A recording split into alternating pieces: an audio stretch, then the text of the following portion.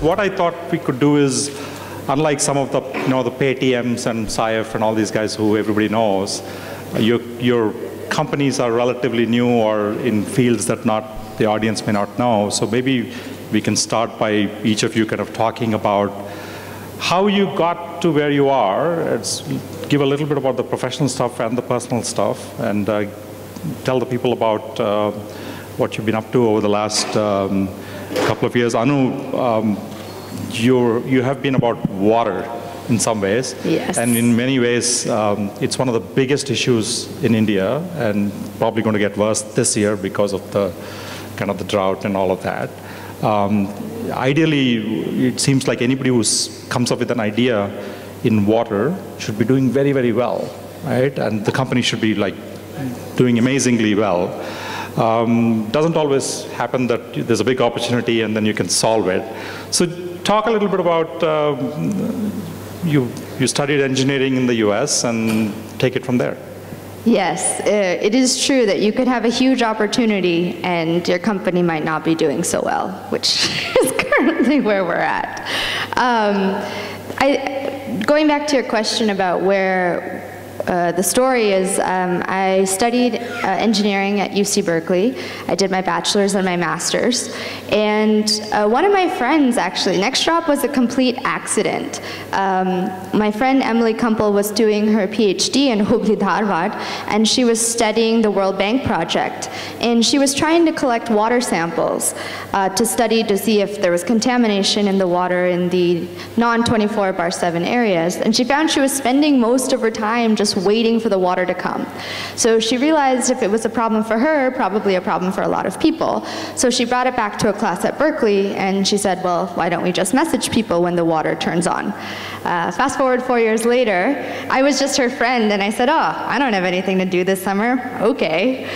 So I did. I graduated early. I worked at a startup in Sunnyvale, near San Francisco. And very soon it was either NextDrop dies or I quit my job, and I thought I would get fired anyway. I was not very good at making Excel models. So I quit and moved about 4 years ago. And I think water is something that's both exciting and challenging. And it's something that, if you think about how many water companies exist, you don't have hundreds of thousands of water companies. You only have a couple billion-dollar companies. That's it. And so you either have the opportunity to really crack a very hard problem and benefit, huge benefits from that, or you die. It's kind of a black or white situation in this sector. Just kind of explain how NextDrop works. So actually we're kind of in the middle of, I would say, a pivot. How did it work? We started with a crowdsourcing model. So we said, well, let's crowdsource water availability information from utility members. And it worked as a glorified MVP. And we made a mistake, and we tried to scale that too fast. Actually, Karthik, who's in the audience, one of our friend investors, he was the one who kind of said, hey, does this scale? And that's when we took 2 steps back and we said, oh, wait. Usually Karthik is the one that says scale. Right? But he's the one who got us starting to think about scale, and that's where we kind of are now venturing into the IoT space and the sensor space. Because if you think of water technology in the distribution system, that technology has not advanced for hundreds of years. You've made advancements in water treatment for commercial and industrial purposes, but if you think of water loss, which is a huge problem facing most emerging markets, there hasn't really been advancement in that space. So that's the opportunity we're looking at now, is using sensors to do that. Okay, so we'll get back to that point in a bit as well. So Zoya, sociology degree, right? Yep. 26 years old, give or take. And you've been doing core diagnostics for 3-4 years now? 4 years now, right. Yes. So just tell us what you've been up to in the last 4 years. Sure. So first of all, thank you for having me part of this panel. I think it's very important that women entrepreneurship gets highlighted in forums like this, and there aren't too many opportunities, so thank you for that. As far as my background is concerned, I think there's always, there's always a point at which you look back and say, oh, that's what led me to where I am today. So when I look back, I was brought up by a single mother, and I think that really shaped my whole journey. I never in my mind thought that, women were in any way lesser or more than men. I had a younger brother, and we were treated absolutely equally. My mother was working late hours, so I saw that, it was okay for a woman to be just like a man in every way, since I was like little. So that's sort of one, I would say, in the backdrop, what led me to where I am today. I was working at Google before this, post my sociology. That was my first job. Did that for about 2 years. I would come back home very often and tell my mother, you know what, I'm not feeling satisfied, because while I'm doing a lot of good work, I'm getting promoted, etc., but there's no, real satisfaction. You don't feel like you're creating an impact. So my mother said, okay, well, so what do you want to do? So I said, I want to be an entrepreneur. And like all parents of, young kids, she looked at me and said, okay, but you can do it a few years from today when you have experience, when you have exposure. I said, yeah, but look at you. She's somebody who's been in the healthcare industry as well. I said, you've been a leader for many years, but you've been working for other people. You could never really drop what you were doing and become an entrepreneur because the risk was too high. You had kids, you had etc. So I said, this is the right time. Let me do it. And I think looking back 4 years ago, my mother was probably a very, very courageous woman to say, okay, fine, just quit your job, try it. And I think that's, just having your parents say try it really, really helps somebody who's young. Did that, started Corp, raised our first round of financing in 2012 from a Silicon Valley investor. So Corp basically is a company where we are looking at bringing high-end diagnostic testing from across the globe and making it available to Indian patients, whether it is, for cancer or for heart disease or for gynecological disorders, the whole array. And we've tied up with various companies globally. We are now raising our second round of financing. We've gone from 0 employees to 100 employees, and the rest, as they say, is history. Right, so we'll circle back to that the business model and the fundraising issue. Durga, startups and digital, and you're just coming off launching the product, right? Startups and digital and books, really? I mean, I thought books are dying, and ebooks are dominated by Amazon. So what is Juggernaut? Okay, so I think all of what you've said is true, right? I mean, physical books, sales are very low. They've just not breached the average 2.5 to 3K number in a really long time. India, I think, has published very few front list titles, which could be one reason also why it hasn't breached that number. And there's absolutely no data available, right? So there's nothing that compels us in a way to do or actually articulate the problem mathematically very well. But I think both Chiki Sarkar, who's my co-founder, and I think committed it in two different ways. I think she has been cyclically sort of terribly frustrated with the constraints of the physical book publishing industry.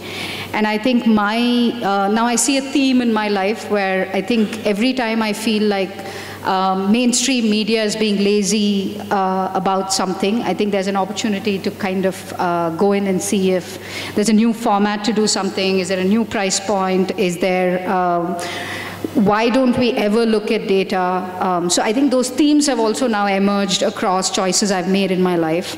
And I also feel that, in the media over a long period of time, we've had a lot of readers, we've had lots of folks who've come and used our products, but we've not built transactional relationships. We've never used a wallet effectively. There are very few products, unlike perhaps the journal, that actually builds loyalty, vertical commerce loyalty.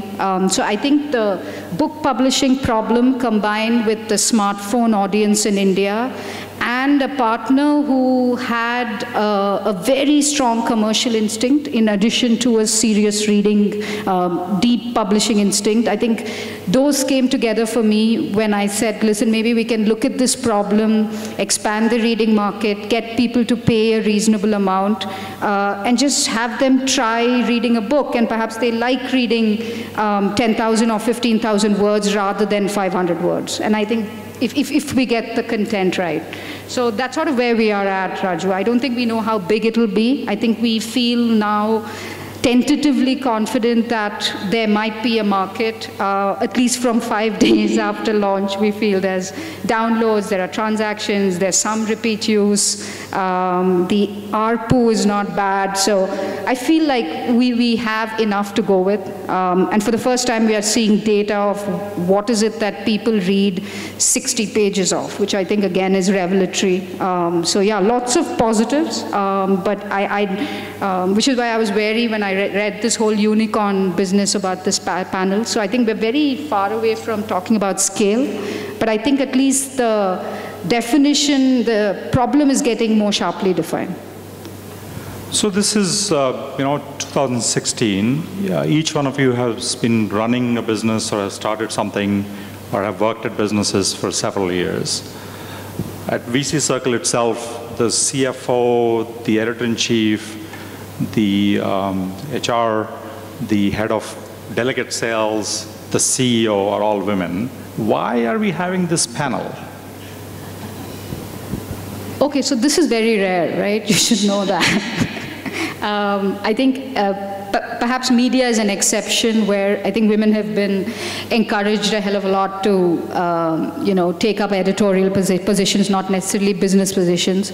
But I think a couple of reasons, right? So one, I was very lucky and came from a family where, my grandmother cycled to college, Mysore State, so I'm a third generation learner.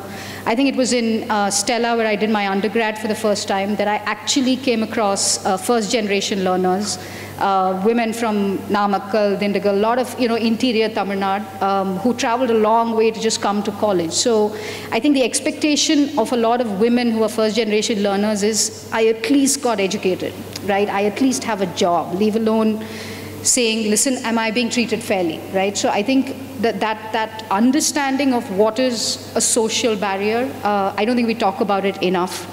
In the North, it's completely different, right? Where very few women are still encouraged to adopt a professional life as their primary life, right? I think, when we were at Mint, right, working with you, I remember managing a team where Karwa Chauth was a big deal, right? I had a team member who wanted to take 2-3 days off, and I was like, why? Why do you have to do that? And I put so much pressure on her, and she didn't take the day off, and she got into a lot of trouble with her family over the next 2-3 days, right? And I realized how short-sighted I'd been in not trying to understand what is the milieu she came from. So one, I think there's a complete lack of empathy in the workplace into the deeper problems that women face. So unless we talk about some of this, I don't think we'll be able to even get to the point of encouraging a lot of absolutely excellent, smart women to come into the workplace. And then there's stage 2, right? Saying, how do I negotiate and get what is fair to me in a competitive environment? Again, I think in the media, and perhaps banking, you're seeing a lot of women compared to some other fields. We were talking about engineering earlier, or coding. Currently running a startup, it's really, really hard for me to employ a woman, right? I've searched, I just don't get enough resumes. So there's definitely, like Anu was saying, there are lots of women who go to engineering, but not enough people who come apply for jobs, right? And perhaps we'll talk about this later. It's a certain culture as well.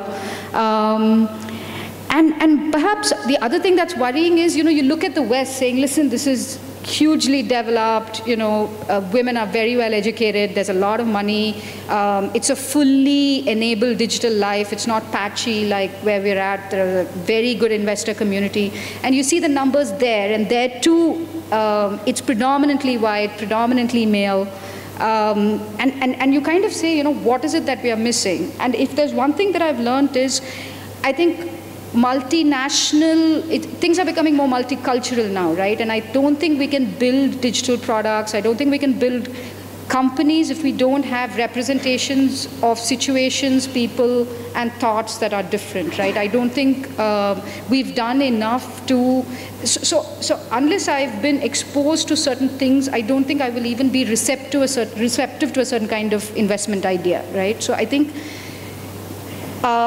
I don't know where to start, right? So I think this is sort of like one very basic step where you start and say, okay, how do we even start talking about it? But I think we really have to be really, really honest about the numbers and honest about what is it that we are doing, and truly admit and pledge that we will do more to get women into the workplace, among other things, right? I don't want to like do broad strokes, but I think we definitely have to get, I mean, you did a lot in the newsroom, right? You have to get people from different states. You have to get people who are not of a certain kind of culture. Like you simply have to do these things. Otherwise, you won't build a product that can be used by a lot of different people in India. I think it's necessary and it makes business sense.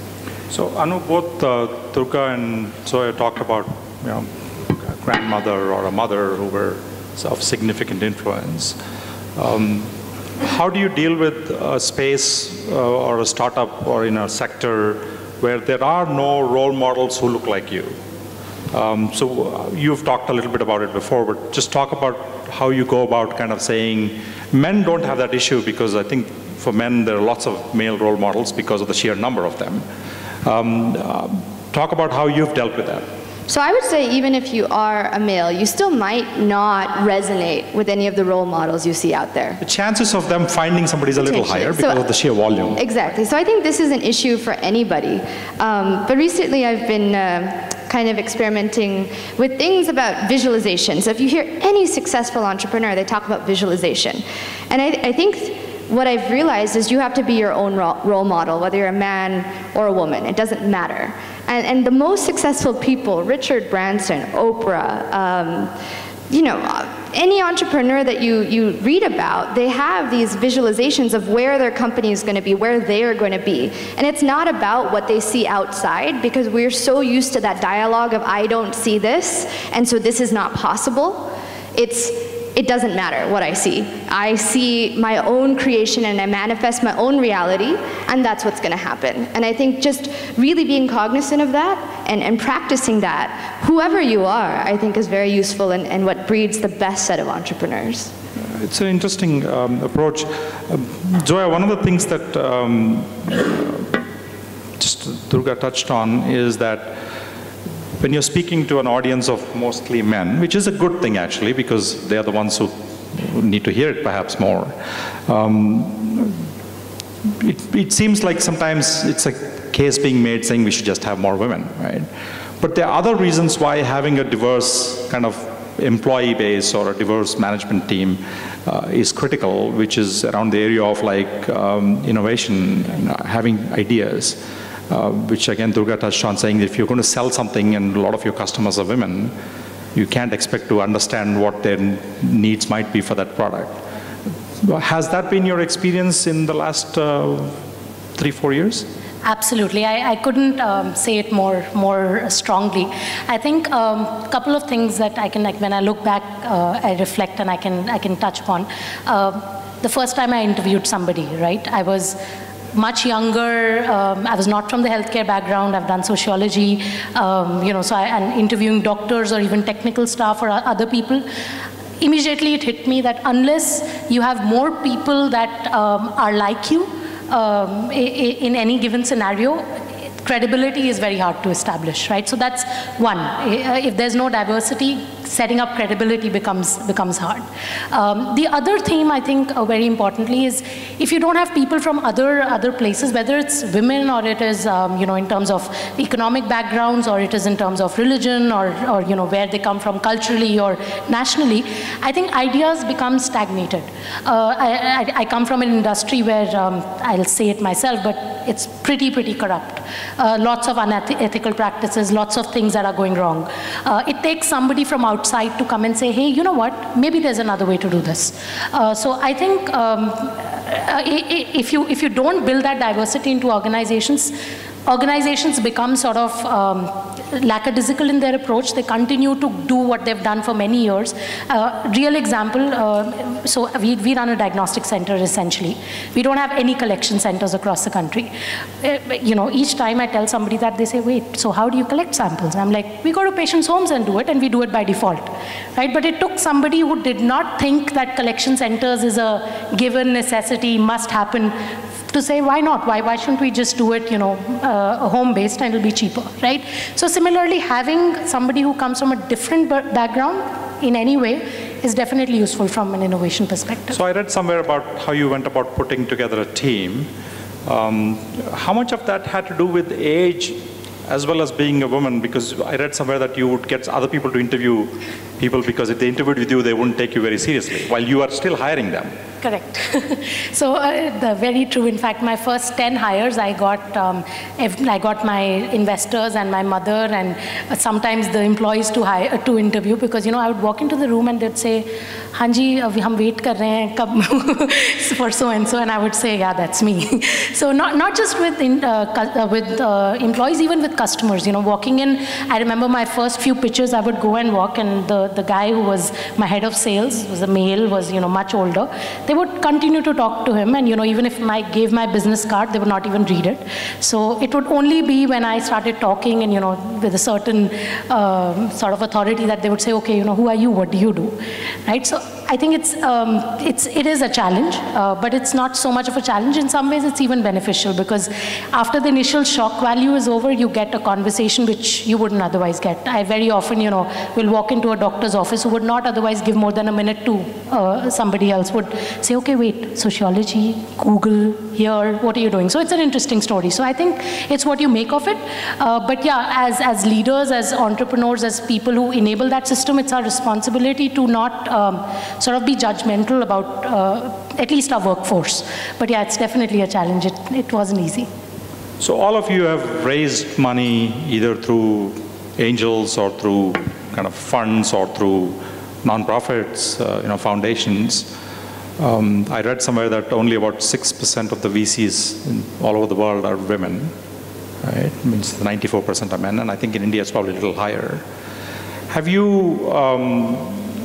has it been more challenging? Have you had people, there was an earlier question from the audience to another panel where they said, why do VCs force you to get a co-founder, right? Have you had occasions when VCs actually look at you and say, you need co-founders who are, and not saying that you need men? Has that been an issue, or fundraising is easier, harder? Do people tend to take, maybe not in the case of books, Durga, but I'm curious.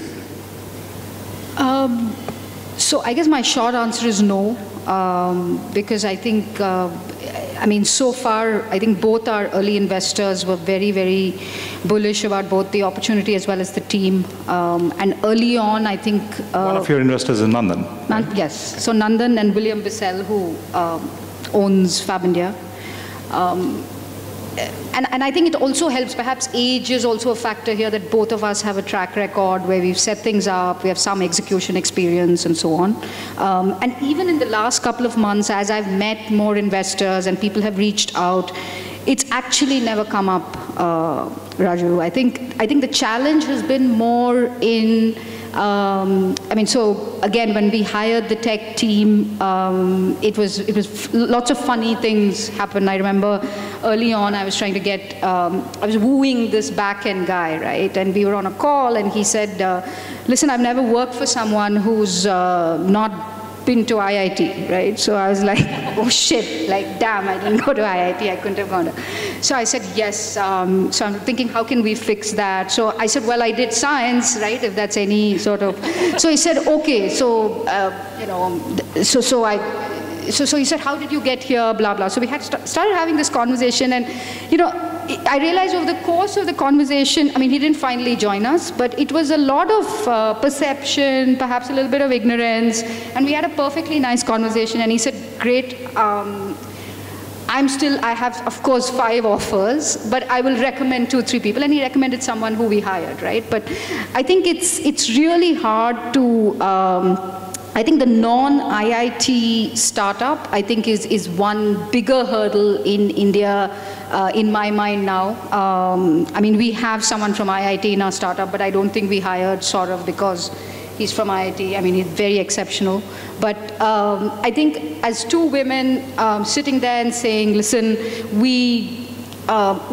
I mean, I have a small son, he's like 13 months old, so that I get to spend a little bit of time at home is important. So can we build a tech culture even if we work 10 hours and not work 18 hours, even if we're online? How do we tell these young boys who want to work 18 hours that it's okay to go home at 12, and that's the kind of company it's going to be? We want them to have lives, we want them to be healthy, whatever, right? So I think that part, there are absolutely very few startups in India which encourage that kind of culture. So I think that's something which is going to be hard for us, right? Where we say, listen, just because time is not the only factor. So we've thought about that a lot, saying how can we build a slightly different kind of company, which is more like Facebook and Google, and not necessarily like every single startup in India where in a way, I mean, not to generalize, I'm sure there are lots of wonderful fathers here, but I think men do get a bit of a free pass when it comes to kids, right? I don't think they're expected to spend as much time at home, whereas I think women do a lot of that together too. So I think a lot of the male founders, though they're married, have kids, they still spend 24/7 in the office, sleep in the office. It's a very IIT culture, right? This all-night, put an all-nighter, or something, you know, this whole lingo of saying, so, and I don't know why, right? If you spend your time efficiently, why you have to do that? So I think that for me will be a more male culture challenge than I think investors really saying, hey, here are two women and will this work? Yeah. Either one of you have anything to add? Or I completely agree with Durga. I've raised one round now, and now, you know, it was like 5 million the first time around, and now yes, about 10 you're trying to raise? Absolutely, absolutely. And so I've met a lot of investors, and you're right, it didn't strike me, but now that you say it, most have been men. I can only think of one woman and, you know, investor that I met in the last 4 years. But having said that, I never felt that bias come through. There is one thing though, which, you know, sort of drawing from what Durga said, which is pretty important, which I learned way back when I was studying sociology. When you look at matriarchal societies versus, you know, what we are all used to, so patriarchal societies, there are certain things which, you know, matriarchy brings to the table. And I'm just drawing an analogy. It's not necessarily one-to-one, but things like, you know, when women are in power, I think a lot of fairness comes into the workplace, a lot of empathy comes into the workplace, and neurosciences and even sociology both say it could be potentially because of the nurturing instinct. There's, you know, the jury is still out there on that. But I think so it's extremely important that you know, we take those things that women bring to the table and sort of integrate them into the male-dominated workplace, and, you know, that I think is a much bigger challenge. Completely agreed. Just one small thing, Raju. So one piece of feedback that I've gotten that's always made me feel happy from those who also worked in other startups is that they've all said that both of us are very inclusive in our vision, that we articulate what it is that we want to do, and we build the vision along with all of them, unlike a lot of the other big startups of India where I think founders keep the vision sort of close and in their heads. So I think that's one thing that I'm sort of fairly proud of. On the funding front, actually, because of all the pressure, especially in Silicon Valley, it's also now turning out to be a bit of a benefit to be a woman entrepreneur, because there are a lot of the women-only funds. So that's great, actually, because it's a little bit of a leveling of the playing field, because all the other funds were not called men-only funds, but that's what they operated as, right? Anu, startups are a lot of pressure, especially for founders, especially if the business model is not working out. And I'm going to generalize here, but if you look at Vijay Shekhar, or if you look at a Kunal Payal or Dipinder from Zomato, they are on social media and they are talking, but oftentimes it's about kind of the business, or it's about kind of somewhat more macho kind of things. But do you feel, and you write a rather personal blog, which is public, you talk about, you know, getting knocked down and getting up and getting knocked down again. You talk about stress eating, and you talk about things that my sense is male founders usually don't talk about. Is that a coping mechanism, or do you feel like women just tend to be better at kind of articulating the whole balance of issues? I don't know if women are better, but the only time I've really heard this conversation, I think I've mostly heard this conversation on women panels. And I don't think that's necessarily fair, because I think everyone has stress. And the only time I hear kind of this conversation in other contexts is horror stories of this person committed suicide, this person was incredibly stressed and quit his job, they just burned out. And so I think that this is a conversation that needs to be had, and I think that maybe we are lucky in that women get asked this question. I think you pointed that out, and we get to talk about it maybe because it's a forum. But I think everyone needs to have this conversation, because we're all human beings and we all undergo stress and we all have to deal with stress. And I think when people don't have that ability to do that, you do things that are really unhealthy. And as an entrepreneur, you absolutely have to have coping mechanisms, otherwise you're not going to survive. You know, and I think we've seen ample instances of that happen. And I've talked to a lot of my entrepreneur friends, and everybody has that. If you haven't had a suicidal thought as an entrepreneur, you're like, that doesn't exist, you know? How many entrepreneurs have you heard actually talk about that? But it's true. If you ask behind closed doors, that happens. And I think it's a huge issue, and it's starting to, people are talking about it in Silicon Valley, and I think it's going to come to India as well, but it's an important issue for the health of the company and for the health of every employee there. Mm-hmm. So I'm going to ask them one more question and come to the audience, so have your questions ready. There's a pipeline issue, right? I mean, for a long time there's been a pipeline issue of not enough computer science women doing that, but those things are being, I think, somewhat addressed. The sheer number of women engineers, and I know you mentioned that earlier as well, the volume is here in India, right? If you go to universities and if you go, there are lots of women coming out of it. Do you feel like the pipeline issue will force kind of male entrepreneurs and startups to actually pay a lot more attention anyway, because most of the job candidates 5 years out for a lot of these jobs will probably be women because of the sheer number? Or do you think that as people who kind of are responsible for hiring, you ought to be much more proactive in going out to business schools and engineering schools and kind of making a case for more women to be entrepreneurs and come to startups? Any of you? All of you? So I think what I've noticed in the 3-4 sort of startup scenarios I've been in is unlike an editorial sort of a newsroom where people talk a lot, they change each other's minds, there's a lot of socializing, right? I think in the tech workplace, you come in, you wear your headphones, you work a lot, so what is familiar is easier. So I think if you're a certain bunch of guys who have a certain culture, who know each other, who are batchmates, like it's an easier culture to sort of sustain, right? And I think that has developed. And here I speak about the newer startups because I see Mr. Gopal Krishnan sitting here, and perhaps Infosys is very different. But I think in the newer startups, there's definitely a very much a bonhomie with a certain, like a lot of IIT Delhi, a lot of IIT Bombay, a lot of a certain engineering college, right? And I think unless we sort of consciously say that might not be the best kind of culture and try and inject a little different thinking and also bring in product management as a very active part of the technology conversation. I think product management is a great entrance point for diversity to come in rather than only engineering.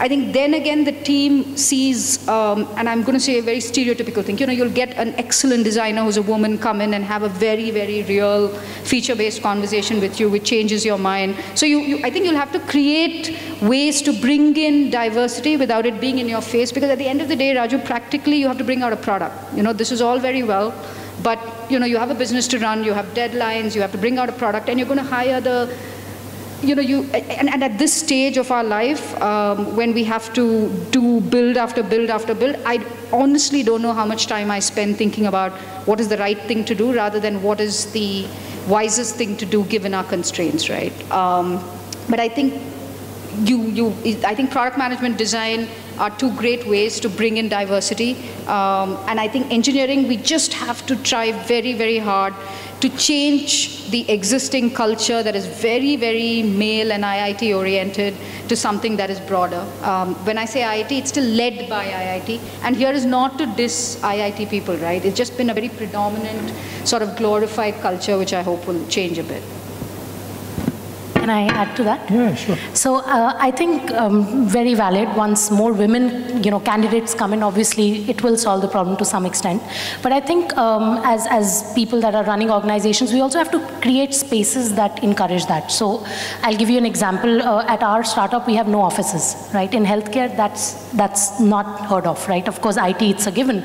But the moment you go to healthcare, the doctor is the doctor, and the technician is the technician, and so on and so forth. What we did was we said, okay, you know what, we will have no offices, we'll have all open space.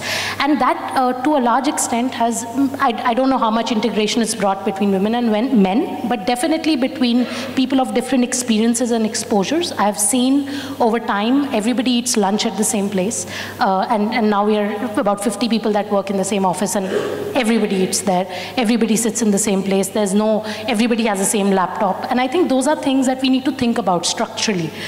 Unless we create processes and systems that encourage diversity without making people feel singled out or, sort of put in little groups, I think we'll never be able to get there. Great. Durga, Zoya, Anu, thank you so much. This was great.